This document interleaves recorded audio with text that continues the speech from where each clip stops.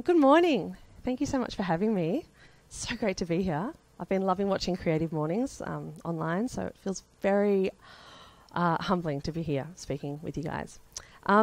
So today the theme is Pioneer.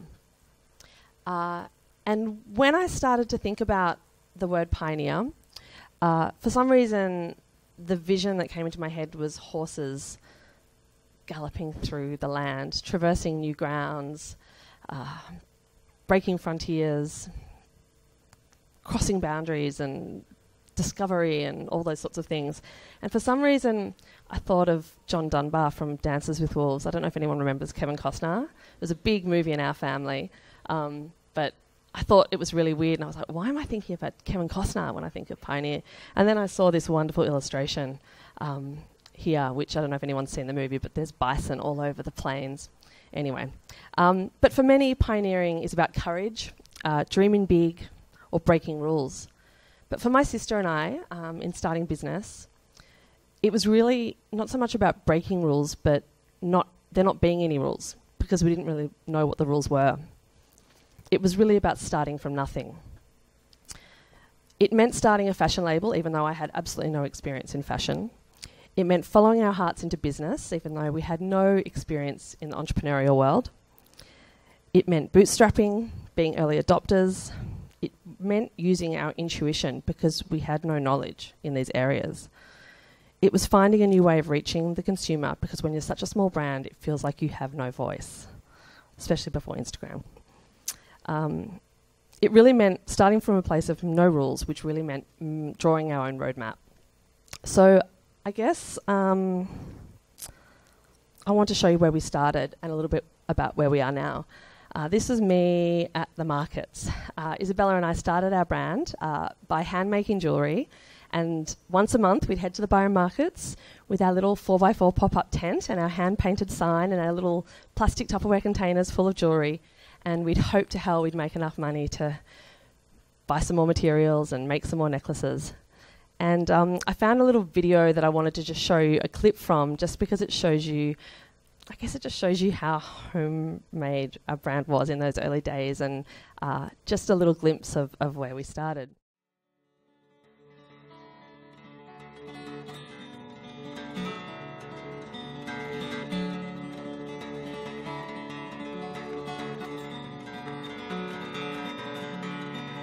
Going right back to the very beginning, my ex-boyfriend's dad gave me a whole little box of really ugly, crappy beads that he wasn't using, and I just started playing around with them. I was 23 or something, so about 10 years ago. Just kept going and going and making my little tags and selling them in shops in Melbourne. Came up to Byron, just made everything out of my wardrobe, my walk-in wardrobe in my house. Yeah, you just had this little wardrobe. Yeah, it got really hot in summer. With this massive air conditioning unit just pointing into your cupboard. Finally got a little studio out in the industrial estate in Byron. And that was a little sort of shoebox upstairs in this big warehouse. That's when Lizzie came on board. She was just buy one roll of toilet paper at a time, because like it was so tough, and you know it must have been such a challenge. Oh, it was, yeah. I mean, it wasn't even really, I probably wasn't really making money. It was just money came in and money went out, and I was selling the jewellery for probably less than I should have been, and just because I loved it, I wanted people to have it. So I guess from this really humble beginning, literally making one necklace at a time, when I think about the brand now,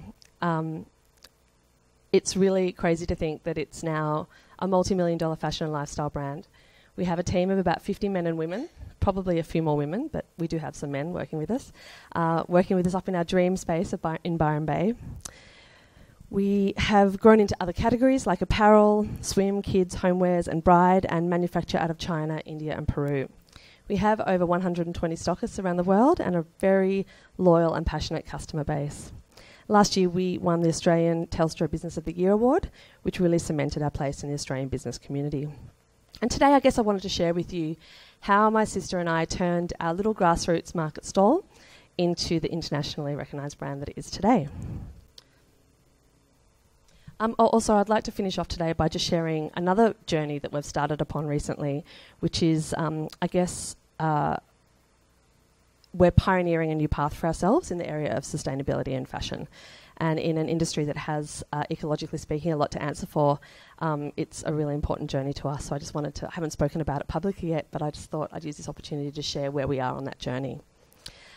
So my sister, Isabella, is the designer and creative director, and I'm the CBO, or the Chief Brand Officer. I didn't really know what that role, hadn't really heard of that role before until recently when I heard that Sarah Michelle Gellar was the CBO of her brand that she founded. I was very interested in what that meant, so I looked it up and realised that it was very close to the role that I'd been playing for years. But basically I'm responsible for the brand's image, experience and promise. And I guess my role is really to ensure that the brand is infused with the right essence across the whole business, from finance, marketing, customer service and everything in between.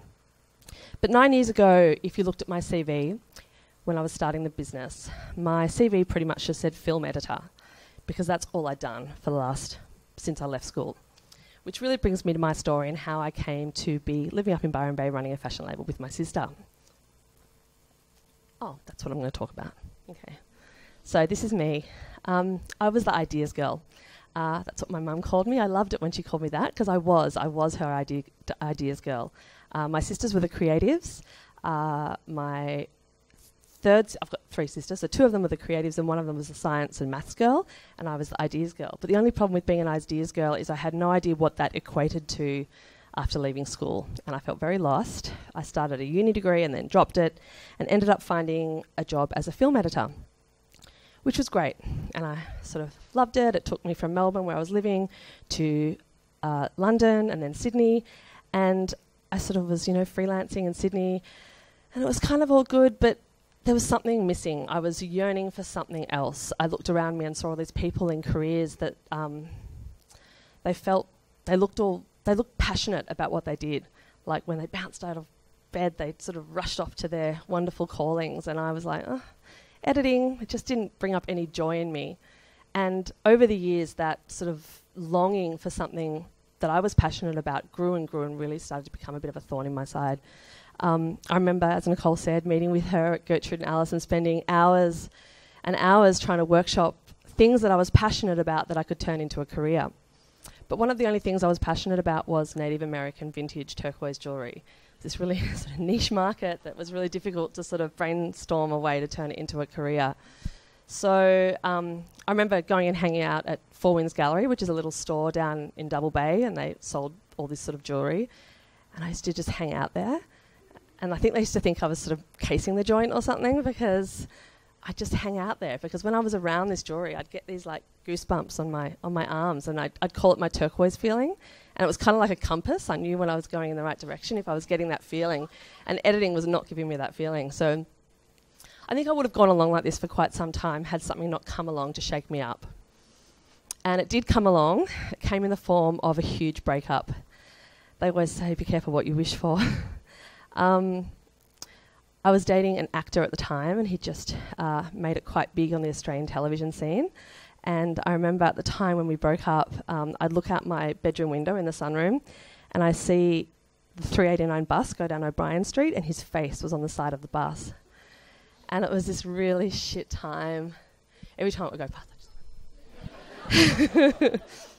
we're all good now, it's fine. But so it was a pretty dark time for me. I kind of spiraled down over the next year. I got quite depressed and went on antidepressants and went into therapy, and my friends started getting pretty concerned for me. And then something really special happened.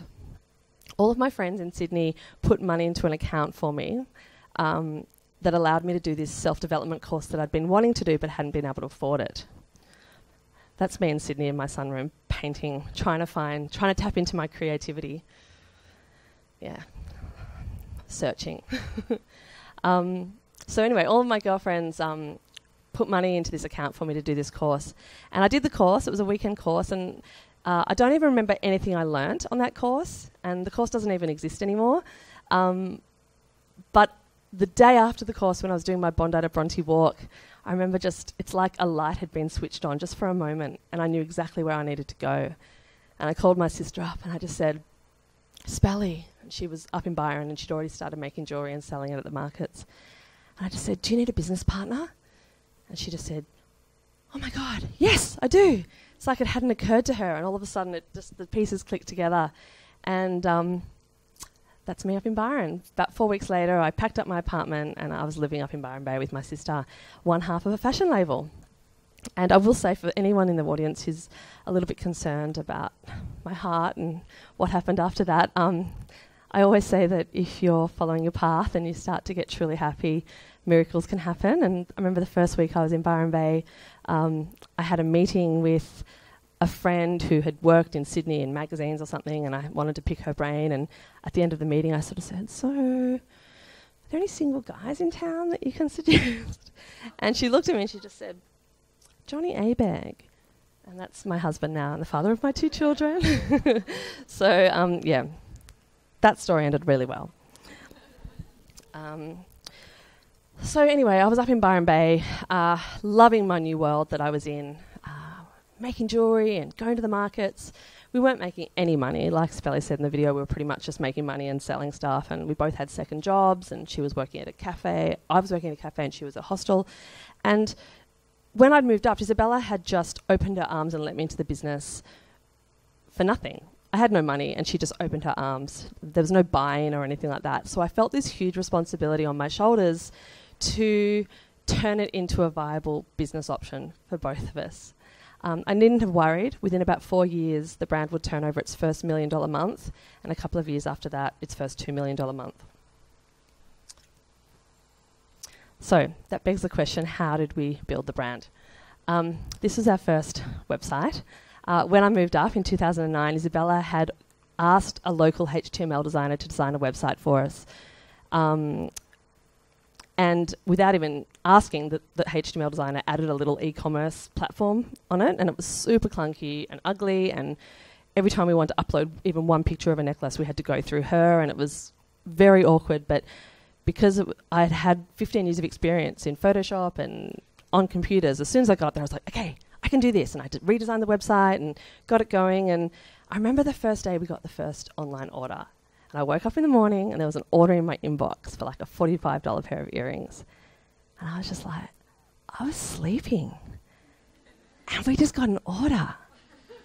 And then I was like looking over here going, okay, so that's setting up the market, schlepping the tent, putting up our lace and mannequins, and then it would rain and you'd have to have your iPhone out with your app up in case you saw a storm approaching, because you'd have to put all your jewellery away so it wouldn't get rained on. And we did get rained on once. We didn't see a storm approach, and the whole tent collapsed full of rain, and I was all sleeping while orders come through. And it was kind of like this, and it was pretty easy to kind of go, okay, let's just focus on this. But of course I had no idea about e-commerce or SEO or digital marketing. I didn't even know it existed, so I didn't even know that I should be learning about it. And the only way that I could think of driving people to our little website was through our blog. So we started to create content and share it online. Now, there was this huge knowledge gap in, running an e-commerce store and not knowing anything about it. There was so much naivety there and inexperience, but it was this naivety and inexperience that pushed us to use the imagery that we were creating as our only way of pushing people to our website. And today, that's still our largest, most influential marketing tool that we use. And I'm really grateful for the fact that I didn't just go to the obvious and the conventional, which was digital marketing. I will say, though, that we do use digital marketing. I've got a few stats to show you later. It's huge, and I can only think what the brand would be today if we were able to employ all of those ideas back then. But anyway, so blogging was huge for me. I'd spent my entire life sharing stories through visuals. So when I got up to Byron, it was like I had this whole new world around me, and I just wanted to share that story. And so I just took to blogging like a duck to water. And it reminded me of scrapbooking when I was little. I'd done a lot of scrapbooking. Me and my sisters would, draw pictures and create beautiful montages. And then, of course, you'd close the scrapbook and put it on the shelf, and no one would see the images. But with blogging, you were showing it to the world. And so we started to create these beautiful shoots. And the more beautiful the shoots were, the more people were flocking to our blog. I'd been editing a lot of corporate videos and television commercials all my life, so I didn't want the shoots to feel advertisey or like pushing too much product. So we'd mix a lot of our clothes with vintage clothes and my huge vintage collection. And we just wanted it to be like a reflection of our lives and a reflection of the lifestyle that we dreamed of. So blogging was like this really tight community. And I guess it's not too different to what it is today, but it was really, social media hadn't exploded yet, Instagram wasn't around, Pinterest hadn't even launched, and blogging, people were still finding each other on all these blogs. And it was this community that I saw that if you interacted with each other, even more stronger relationships developed. So the more I interacted with our followers, the stronger the relationships developed, and all of a sudden orders started coming in from all over the world. We were communicating with bloggers all around the world, people like Amanda Shadforth from Oracle Fox and Jessica Stein from Tula Vintage, and some of these ladies would become some of Australia's biggest fashion bloggers. A lot of these bloggers now charge thousands of dollars to do an outfit post, but still post for Spell for free because of the relationships that were developed in those early years. Just some more imagery from some of our campaigns. US retail giants Free People found us on blogs, and a lot of our wholesalers overseas, and that really started to open up a market over in America, and that just started to tip the scales a little bit. And again, we just started, the online presence was just growing more and more and more.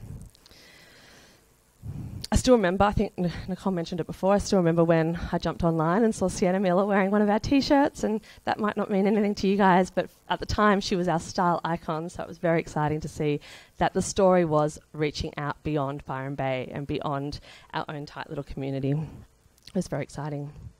And then this little app called Instagram launched. Within a week or so of it launching, I jumped on. Must have come up in the App Store or something, whatever it was. But I was swearing to everybody around me that it was going to be the next big thing. I was so excited, and I was like, get on this, and trying to get all my friends on it. And obviously it was. And as soon as Instagram launched, it was like every small brand, large or small, had a voice. And it was kind of this even playing field.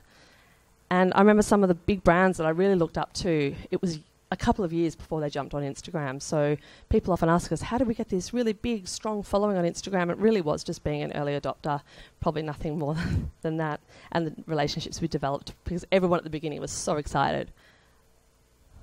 Oh, yeah, Nicole's trying to tell me to tell a story. She was up with me and Byron one day, and we were having a chai at one of the cafes, and I was trying to tell her about Instagram, and she's like, oh, whatever. And I said, okay, watch this. And I took a photo of my boots that we sold online, and I posted it to Instagram, and then I just showed her as the orders started to come through. I was like, look. And by the time we'd finished our chai, I think we'd sold like 3 pairs of shoes.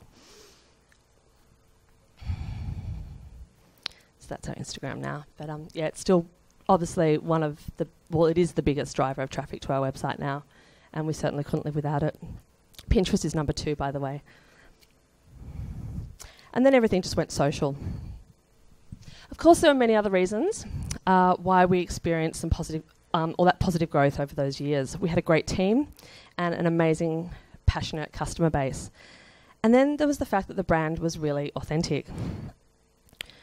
Oh, just quickly, that's the digital marketing stats that now that I basically took on an e-commerce manager 2 years ago, maybe 2.5 years ago, and she was like, yeah, digital marketing is a big thing. And you can see the return on investment there is just absolutely phenomenal. And I was like, right, so SEO, Google AdWords, cool. So it really has made a huge impact on our business. So yeah, it's not just blogging and Instagram. So yeah, as I said, the brand was authentic. Basically, Isabella and I had been carrying all these things around with us that we loved. And finally, we had this brand to put it into. It was our childhood. It was everything we'd grown up with. A lot of it came from our parents, or more specifically my dad, who was obsessed with America. And I think that's one of the reasons why our customers related to it, because they could see that it was just us. And we were just telling our story, and we were having so much fun while we were doing it. Family's always been a really big part of our brand. Obviously, when Spelly and I came together, she was the creative, I was the entrepreneur, and that really fused. But also my sister, Isabella's twin sister, is a makeup artist, and she works on all of our shoots. And my husband's a photographer and a filmmaker, so he's on all of our shoots as well and creating all of the film content that you see I think family is a huge strength in any business, because when I think family comes from the heart, and when things come from the heart, it's authentic. I'll just play this little video just because it is an illustration of just one of the times we've tried to explain where the designs have come from, and they've always come from Spelly and I, so this video just explains that pretty well. The inspiration for Flower Child came from looking at old photographs. Oh my god, look how cute they are. Once Isabella had decided to reference these beautiful childhood florals, we started looking for vintage florals. One of Lizzie's dearest friends sent us this amazing vintage dress, and we changed it up into beautiful sunflower retro colours and turquoises and pretty soft peachy pinks. This is one of my favourite little tops. Beautiful sharing tops, which came from this image here, me wearing a cute little dress. 1976, Lizzie's birthday, and then I got Aquarius somewhere. All the motifs that we've created are all souvenirs from Spelly and Lizzie's childhood. It's really nice for Flower Child that Spelly really went back to our roots, into our childhood. So that takes us to the next part of our journey. Obviously, over the last 8 or 9 years, our business has really matured. And it feels like now there's not as much space to pioneer new things in that social media or online retail space. So when we started our business, so basically this takes me to the sustainability journey that we're on now. When we started our business, we built our relationships with our offshore suppliers based on gut feeling. Spelly and I would go there, we'd meet the owners. If the owners seemed to have integrity and share our values, and if the workers looked happy, we were happy. And then in 2016, I watched Fashion Revolution play out. Has anybody heard of Fashion Revolution in the month of April? A few people? Yeah. So Fashion Revolution is an international advocacy group that was started to bring awareness around the ethical treatment of garment workers after a factory collapsed in Bangladesh in 2013, killing thousands of factory workers there. So now every year during the month of April, they encourage consumers to ask brands, who makes my clothes? And they encourage brands to also share those stories. So I watched this play out, I think it was 2016, and something just switched inside me. I just watched it, and I watched little questions pop up on social media, and one of our customers emailed me and was very nice and just said, Fashion Revolution, who makes my clothes? And something just, I could just feel it. And I was pretty sure that our factories were ethical because my team and I had spent so much time there. We had good relationships with the workers and the owners. We had a really strict code of conduct that all of our suppliers signed and abided by. And like so many brands, we'd always felt like that was enough. But as we matured, we realised that that wasn't enough. Our word wasn't enough, and our factory's word wasn't enough. Our customers deserved transparency. In fact, I had this feeling they were going to start demanding transparency. And then I started to research ethics and sustainability in fashion. And there we go, that's a new journey. And you kind of go down this rabbit hole. I'll tell you right now, it's a really fucking dark hole. And it's you end up feeling quite helpless. I was watching documentaries and reading blogs and listening to podcasts, and I watched True Cost, the documentary, and I cried. I felt hopeless and helpless, and it felt like even if you had the most ethical factory in the whole world, there was still all the ecological issues around sustainability. It felt like even if we made a change to our business, all of those multinational fast fashion conglomerates were going to still be tearing our planet apart.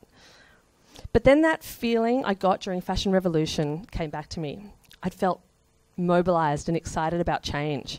And I figured if I was starting to feel that way, then maybe other people were too. And I figured if a little label like ours started to make a difference and try and drive change, then other little labels might start as well, and we might be able to drive change anyway. I felt like the fashion landscape was about to change. I could feel it, just like I felt it when I looked at Instagram for the very first time and went, this is going to be big. That's what I felt like about sustainability, meeting up with fashion. And over the past 2 years, we've seen it start.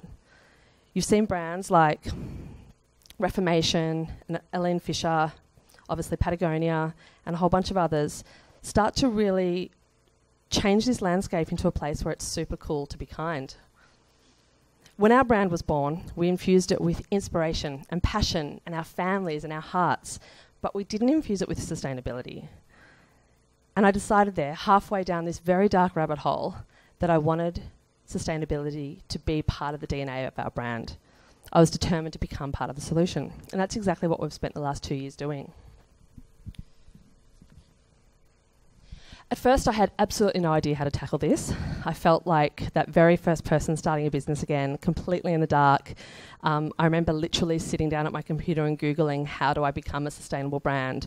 Or how do I get my factories accredited? And I was literally calling up the Ethical Trading Commission in the UK in the middle of the night, because obviously the time difference, to ask them to help me. They're like, who are you, from Australia, what? And I was approaching random sustainability consultants to come and speak to my team. And it was at this point that I really realised that we were at the very beginning of a long and continuous journey. Regardless, I knew we needed to start somewhere, and I figured the first step was to get every single one of our 14 suppliers ethically accredited. But even navigating the numerous ethical standards like RAP and ZX and BSCI and GOTS and all of those different ones was starting to get so confusing. It's been a huge last couple of years, and every single department of our team have had to mobilise to really make a difference in this area for us. We've spent the last 18 months completing stage 1 of mapping our supply chain, and today we are very close to having every single one of our factories ethically audited, and a number of our factories have a range of environmental accreditations too, which is really exciting. We launched our People and Planet page on our website. We've been starting to tell the stories of the behind-the-scene moments where our clothes are made. In the vein of content creation, we've started to take films and visit the factories and shoot the workers there and the conditions there. This was something that was really, really awkward and felt very uncomfortable to start talking about on our social media and with our customers. There's nothing less fashion than starting to talk about a factory. And at first, we were really scared. There was so much fear around it, actually. I felt like if we started talking about it, all of a sudden we'd open this can of worms and our customers might go, actually, yeah, who does make your clothes? And what's happening there? And what's this? And da-da-da. And that fear was really unfounded, actually. Once we started to talk about it, we could see that our customers just wanted more story. They're like, more story? Awesome. And we were so encouraged because, yeah, we felt like they didn't want perfection from us. All they wanted was honesty and transparency, and that's why we felt even more buoyed to really just keep telling those stories. We've started to work with community-led artisan groups and fair trade organisations so that we can start to give back to the people who make the communities that make our clothes. Recently, we visited one of their very far northwest communities, a super remote community. We had to get actually permits to even get into the town in India, and we took a local guy and got him to film it. So we've really been having fun starting to tell stories and get our consumers to come along on this journey with us. I thought I'd share, it's a very short one, I'll share it today. Anna and I travelled over 500 kilometres from Jaipur to a remote artisan community close to Barmer in Rajasthan. We wanted to meet the women who were embroidering our Saili to kaftans. Because of the remoteness of this community, the techniques of the artisans and their craftsmanship has been preserved and really shielded from the influences of Western technology. It was amazing to see these women working on spell. We couldn't believe how long it took to embroider each kaftan. And now nobody wants to wait, nobody wants to understand hand embroidery, like why. So if I tell them this one sample would take 5 days, and they'll be like, oh, can you do it on the machine? The whole concept gets killed because they don't want to wait. So many of these traditional techniques are being lost because of the speed of the fashion industry. These kaftans are helping us to celebrate the slowness of artisan craftsmanship.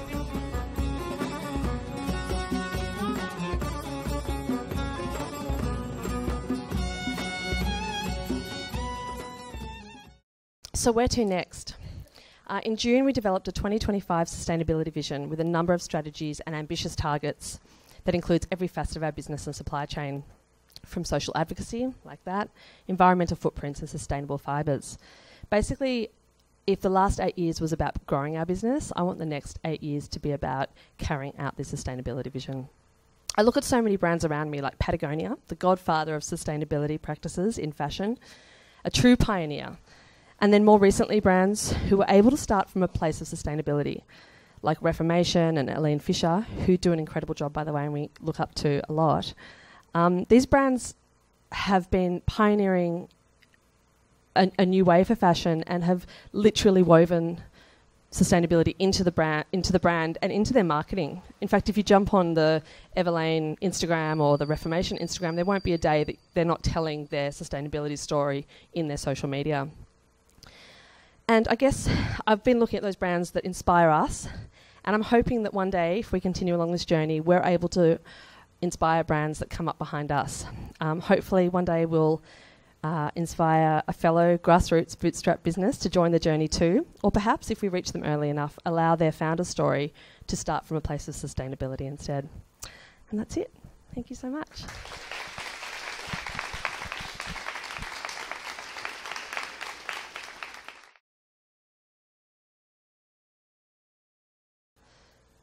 Look, yeah, it's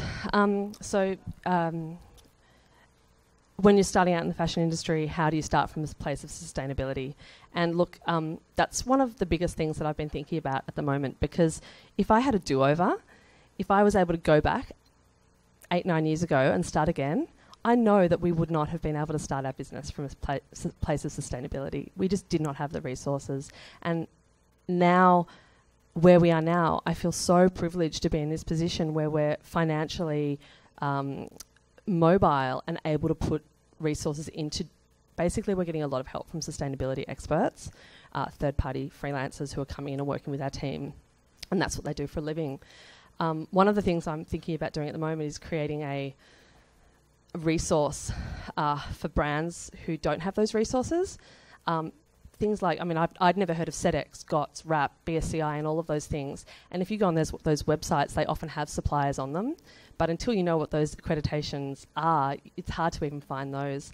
There are trade shows where you can go, and have found some of our sustainable suppliers through trade shows. So we've walked, maybe I'll put it up on the blog, the details of when those trade shows are. But you can often walk the floor and speak to them and see they'll actually have the certificates with them. But it is something I'm thinking about at the moment, because it's something that we're investing heavily in now, and I know that in the early days it's really hard to do that. You're literally trying to make you're living day to day, and it's really hard to invest in those things. But I think that 8 years ago that information probably wasn't as readily available, and I think today it is a lot more available. So yeah, we're going to hopefully build a bit of a resource there for people like you. I think when I was in such a dark place after the breakup for that year, I guess one of the things I used to say at the end of my talk was, those places when you're in a place of darkness or lost, or they're often the times when, if you really listen, the voices inside speak actually the loudest. And that's what it felt like. It felt like it was so bad that when I closed my eyes and I did that course and I came out the other edge, it actually wasn't confusing anymore. It was just bright as day. And I went up, and obviously, like you say, my sister I don't think I would have started on my own. She was the creative, she's the designer, and I was able to go up and help her. So that was kind of very fortuitous. But I will say that it wasn't the turquoise. We don't really even design turquoise anymore. It wasn't the jewellery or the turquoise. It was the entrepreneur. It was the entrepreneurial world that was this. I'd been looking for creativity. I'd been doing artist nights and African dancing, and I'd done the artist way, and I thought it was creativity and artisticness that I was searching for, but it wasn't. It was business. And that's what excites me now, is I don't really look on jewellery websites. I look on business websites. I read The Collective, and to me, that's what excites me. So I think any business I had started, I probably would have found that same passion. Does that kind of help? Maybe, not really. I don't know. It did feel, yeah. I always say it's so dark between the worlds. Between that point and that point, there's always so much darkness and wind, for sure. There's so many.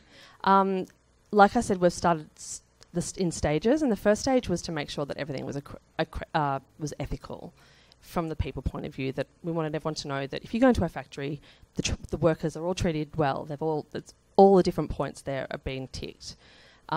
And then at that point, we've almost then just being able to get onto the sustainability stuff, and that's where we are now. B Corp is something we've looked into. I think because all of our production's offshore at the moment, like we could make our own, like all of our Australian headquarters and everything would be really pretty easy to go through a B Corp accreditation. But our 14 suppliers in Peru and India and China, I think it's a lot. It's a bit of a bigger picture than that. We're really lucky to have an incredible sustainability consultant that's working with us. And at the moment, we're looking at our fibres. That's probably the next big step, especially because a lot of our garments are made of rayon. And rayon is not amazing in any way. So it's really something we're looking at, it's a big part of our collections are rayon. And we've already designed a kids collection that's fully sustainable, because it's a new collection, so we're able to just start from fresh. Our swimwear collections, we've moved completely for the next collection, will be all made out of recycled nylon, so that's amazing. But our rayon stuff, which is a huge part of our collections, is a big step, and we're literally working in lots of different areas to try and work on that.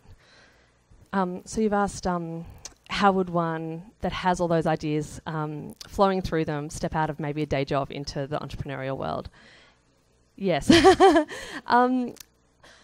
Look, I mean, I think that when I started Spell, I thought an entrepreneur was a man in a suit walking down like the CBD of Sydney or Melbourne with a briefcase. That's what I thought an entrepreneur was. And I think that the idea around an entrepreneur over the last, half decade has so greatly shifted. So, I mean, I think look, there's always that, do I leave my day job and take a plunge and leap and the net will appear? Or do I, and I think that so many people in our office, and we have an incredible team with so much talent, I don't think there's even one of them that don't have a side project. They are hustling on the side, and I think that I had to make a move all the way to Byron, but I don't think that's necessary. I think that, I didn't have Instagram in my pocket at the time, but now you do. And I don't see why, if you've got a job, providing it's not sucking the living daylight out of you, hopefully you'd be able to have a side hustle that, you just grow and grow and grow, and then you know when to leap and trust that net will appear. Yeah. I'm in the podcast world at the moment. Oh my gosh, I'm just like loving it. Besides the Buffy, is anyone watching Buffering the Vampire Slayer? Is anyone into Buffy? Anyway, okay, so you've asked if are there any conferences or resources that have blown my world in the entrepreneurial world, and that is there's definitely a few podcasts that I'm loving at the moment. I don't know if you've listened to Reid Hoffman's Masters of Scale. He is a big player in the IT space in America, in Silicon Valley, and he speaks to some of the most amazing IT startup people. And these are people, obviously, Mark Zuckerberg and the founder, the founder of Netflix and Airbnb, and they're obviously huge people that you wouldn't think would relate to you, but the nuggets of gold that they're able to give are incredible. Like, there's a reason these people are geniuses. So I'm loving that podcast. He goes through and does, it's an 8-episode series, but then he goes and does all these extras, and I'm listening to all the extras. I do love Tim Ferriss and all of his business more. Not so much the fitness ones, but the business ones. And obviously Girl Boss, I love. It's pretty good. But yeah, I'm just kind of, I find that once you get onto a really good podcast, they're often advertising similar podcasts. In terms of conferences, I've been lucky to speak at quite a few, so I often get to attend them, which is really great. There's a company called Run the World, a women's entrepreneurial community, and I find that they're an entrepreneurial collective of people who it really is very heart. And I've probably found the most kinship there, and it really feels like it's not about we're fucking awesome. It's like it's really from here, and I really love going to their events. There really wasn't. So you asked me along the journey, has there been some challenges, those breakthrough moments where you felt like, yeah.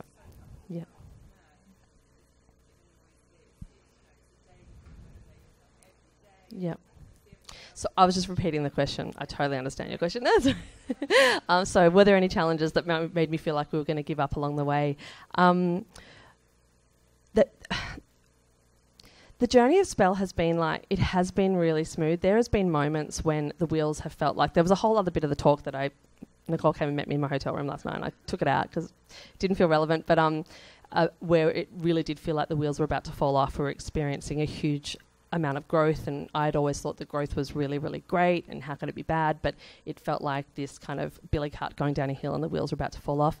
But when that was happening, I felt like we had the team, and I was incredibly lucky to take on an office manager who actually applied for a warehouse position at the very beginning of our business, and she's now the closest thing we have to a CEO. She's absolutely incredible, and she has been able to help us navigate growth in a very humble way, in that there was about 2 or 3 years there right in the middle of when we started to now where we decided not to grow at all anymore, and we took on the mantra better, not bigger. And so with every decision we made within the business, we asked, is this going to make our business better, not bigger? And we invested in infrastructure and people and systems and procedures and logistics. And when we came out of that period, we were just so much stronger. And that's where we feel like we've sort of ended up today, just really with this really strong, amazing culture in our business. So there's never been a time when we've both had 2 children in that time. And yeah, there was a time when anyone asked me, how's everything going? How are the kids? And I'd burst into tears. So probably juggling motherhood was the hardest, but it was never a question of giving up the business. It was just finding more help. Yeah. Thanks. All right. Thank you so much, guys. It's been so amazing chatting.